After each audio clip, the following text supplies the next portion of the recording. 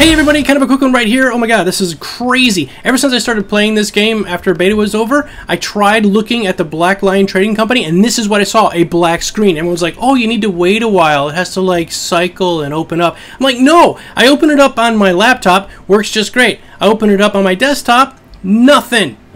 Absolutely blank. And I figured it out, all by my little geeksome. I didn't go out to Reddit, I didn't go anywhere else, so I haven't been able to find this information anywhere. I'm just going to share it with you now. Here's how I did it. Ready? All I did was right-click on the icon and say Run as Administrator. Soon as I ran it as Administrator, boom! There's the Black Lion Trading Company with all the gems and gold and all that stuff. I don't know why they couldn't have come up with some kind of, hey, notification. Hey, if you have ATI or whatever, you might need to run it as Administrator to see the Black Lion Trading Company. I've been looking everywhere. I've done searches. I've like gone high and low trying to find this thing. Couldn't find it anywhere. I apologize if it was out there in plain sight, but I sure as heck couldn't see it.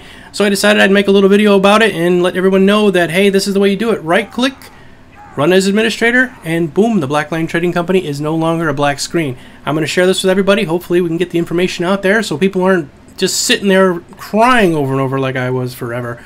Oh yeah, oh yeah. See you later. This is Geek Source. See ya!